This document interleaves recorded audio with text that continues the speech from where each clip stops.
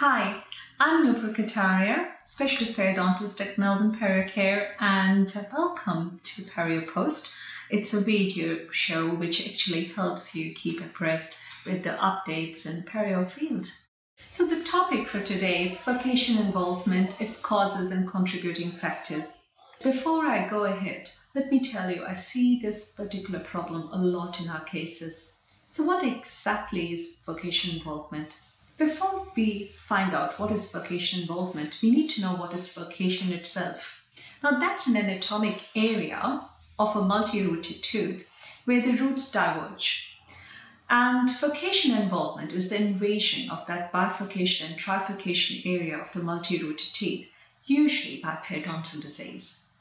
How common is it? Well, can I tell you it's very, very common. There are multiple studies which have been done to look at the frequency of furcation involvement in upper and lower molar teeth. Studies have shown that up to 40 to 50% of upper molars and up to 30 to 35% of lower molars are involved in the furcation zone. And the fact is that furcation involvement is always a very big challenge to treat.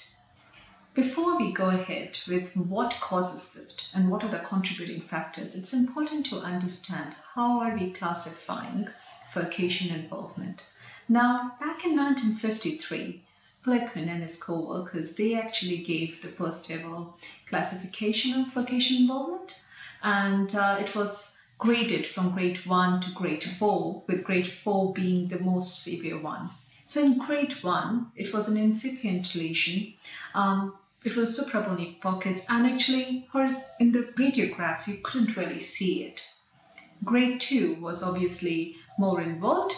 It was like a cul-de-sac defect, and the radiographic evidence was present in most of the cases. Grade 3 was a step further, and here the bone had completely been lost from the dome of furca, so it was almost a through and through bone loss.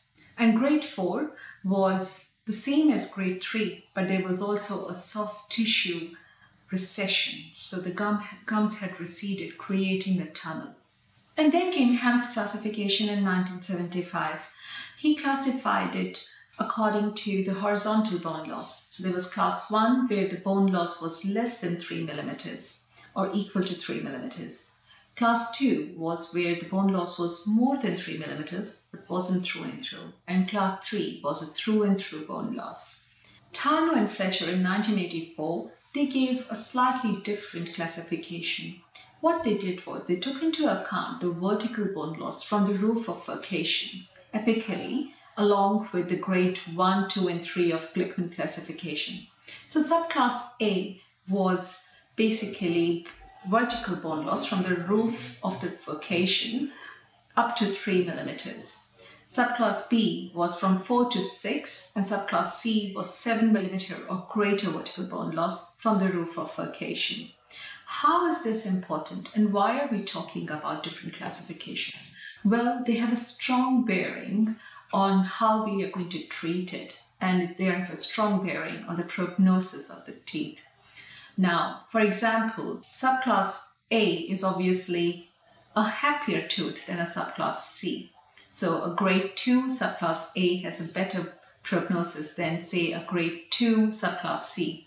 But if we look at grade 3 subclass A and grade 2 subclass C, although it's a grade 3, it still has a better prognosis than grade 2 subclass A, which has got a lesser vertical bone loss. So that is where classification helps us. Okay, having understood the various classifications, and there are many more, I have just told you 3 for the sake of simplification.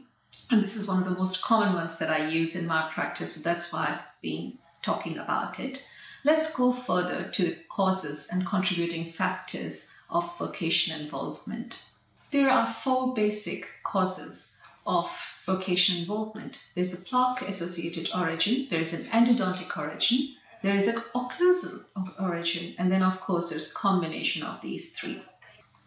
The plaque-associated origin is one of the most common cause of furcation involvement. It's caused by subgingival plaque accumulation. It's quite progressive. It can cause loss of attachment in bone, and generally there is a deep probing pocket dip and bleeding on probing, which is associated with this issue. The endodontic origin actually is the second biggest reason of furcation involvement. It's usually caused because there are accessory canals present in furcation area, and sometimes it's because of the perforations that are caused during root canal treatment. So it's a bit of a misadventure there. What actually happens is that the pulpal necrotic products can spread through accessory canals into the interradicular zone, causing loss of bone. The periapical area may or may not be involved. The third biggest reason is that of trauma from occlusion. It causes vascular changes, resulting in periodontal ligament space remodeling and bone demineralization. Generally, we can see the changes in the radiographs in the form of radiolucency, but many times there is no pocket dip associated with it. Tooth mobility can be seen in these cases. The fourth big reason is a combined endoperio problem. Usually, the endodontic treatment should be started first, and if there is a resolution of the problem, then we know that we can actually continue with the periodontal treatment, and it should go well. However, the prognosis of such cases really depends upon the periodontal bone loss and attachment loss. So if the periodontal prognosis is poor, the tooth actually might have a really bad prognosis.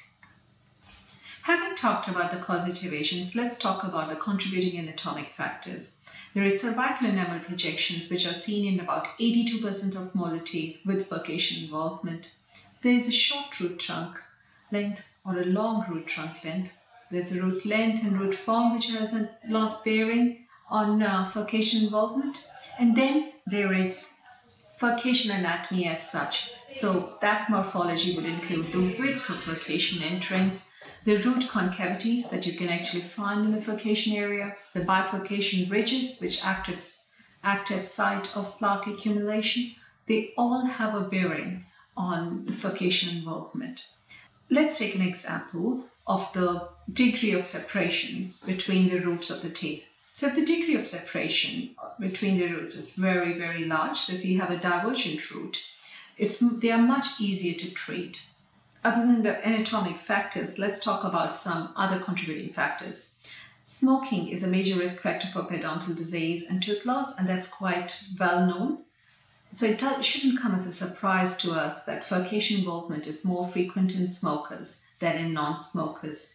And it's very, very common to have a case where people have smoked about a packet or two a day and they have got a lot of furcation involved molars. Other problems that are contributing to furcation involvement are the crowns of the proximal restorations. In certain studies, it's been noted that about 50% of teeth which have furcation involvement also have crowns or proximal restorations that have encroached in the area. So the take-home message for today is the etiology of furcation involvement is varied. The smoking history needs to be updated and patients encouraged to quit smoking. And number 3, we need to be mindful of all the causative and contributing factors during periodontal examination. Thank you for listening today, and we will be back with you again with the next edition of PerioPost. If you have any queries regarding what I've talked today, you're more than welcome to actually send us your queries through emailing us on www.periopost.com, and we'll see you soon. Till then, keep smiling.